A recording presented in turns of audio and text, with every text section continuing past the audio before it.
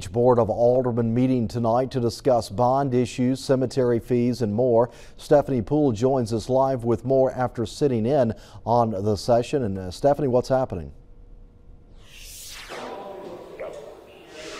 Yeah, that's right. Hugh, Long Beach Mayor and Board of Aldermen discussing 3 items in tonight's work session. And those 3 items is a bond issue, cemetery services and fees, and also a sidewalk ordinance. Now, here are some of the keynotes from tonight's meeting. It just wrapped up a few minutes ago. Go ahead and take a look on your screen. These are some of the shots from the meeting tonight. Now, once again, that bond issue will go ahead and tell the board about the steps and procedures if they wish to utilize a bond issue with the government's consultants firm. They were the representatives speaking here tonight about the process of that. Now, this can be covered for capital improvements, infrastructure, and other projects. The board at this time has not determined what exactly those funds will be needed. They have discussed that, and they will be visiting that issue in next board meeting coming up next week. They also talked about cemetery services, and a proposal will be reviewed also again in next Tuesday's meeting, so that will be tabled. And once again, I will have to go and speak with the city leader